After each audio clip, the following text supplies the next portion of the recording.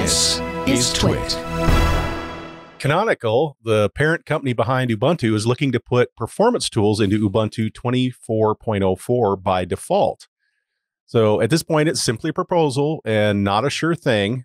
Canonical engineers are wanting to put various tools into the long-term support release to try to help people who want to take the time and tune and make sure their system will run at its peak performance. Why just a proposal at this point? Well, it's because it would increase the size by a not insignificant amount. So Canonical has recently been pushing for performance on the Linux desktop. So this isn't an unexpected proposal. Late last year, they turned on frame pointers, which helps monitoring performance and debugging.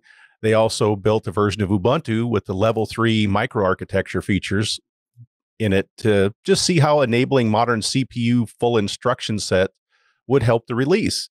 So even, Canonical's even officially stated they're pushing for more Linux performance. So, this falls in line with that. So this isn't like it's totally out of the blue. Officially, the proposal is, and this is a quote from them, or a snippet, include performance and profiling tools by default on Ubuntu 24.04, classic, not core. In talking about what we could do in Ubuntu 24.04 to make Ubuntu absolutely great for performance engineers, a key suggestion was to include this tool by default. Now, some of the packages to be installed are syststat, NUMA,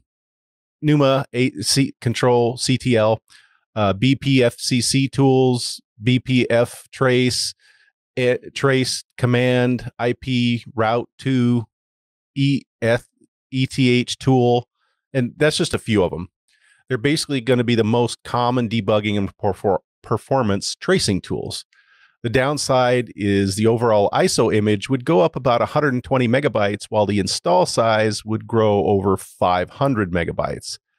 The biggest question on this is, while seemingly like a good idea, is why installed by default? The issue's been raised that while 100% of the people downloading the ISO will never, the issue has been raised that while 100% of the people downloading the ISO will have increased bandwidth usage, only a small amount of these people actually use these tools, as some of them are rather advanced. The BPFCC tools and BPF trace, which depend on each other, are actually the majority of the size increase.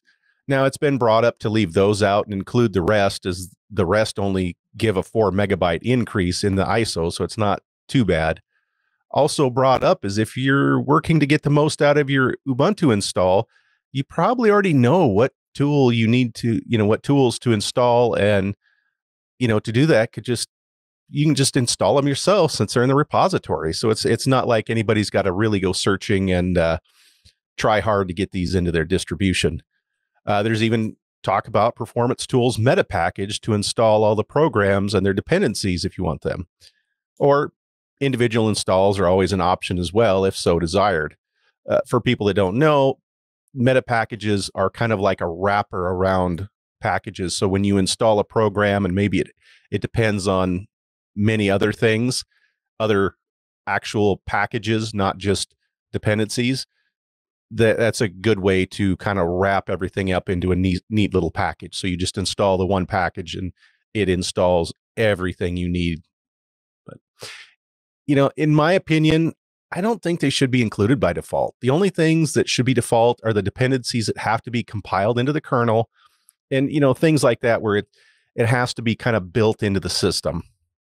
It's trivial and I think our audience will know it's trivial to install packages in Linux. So I think leaving them out, but having a wrapper package to install them would be the best thing. Just any thoughts from my wonderful co-hosts? Yeah, it's fascinating. The only thing that comes to mind is, are there people that need these tools that aren't going to be connected to the internet? And I have trouble imagining that, particularly since a lot of those tools are network connectivity tools. It seems odd to put them in by default. And if you're in that level of performance and tuning and you're not connected to the internet, how to download those packages and put them on your system and then run it through the installer locally. Right, for sure. Yeah, and I agree. That makes sense that it's probably not from the majority of people. But, all they have to do is put a check marks on the check box, I guess, on the installer and say install performance stuff too. But yep, that's another good way. They want to seem to just completely minimize that. You have your minimal and you have your full, and that's all you get. There's no custom? What's that? There's no custom option? There's very little. There's some, you can select like non-free repositories and, non-open source programs that you can install, but there's not a ton. When you're installing like an Ubuntu, there's not a ton of package customizations. Yeah, not like it used to be.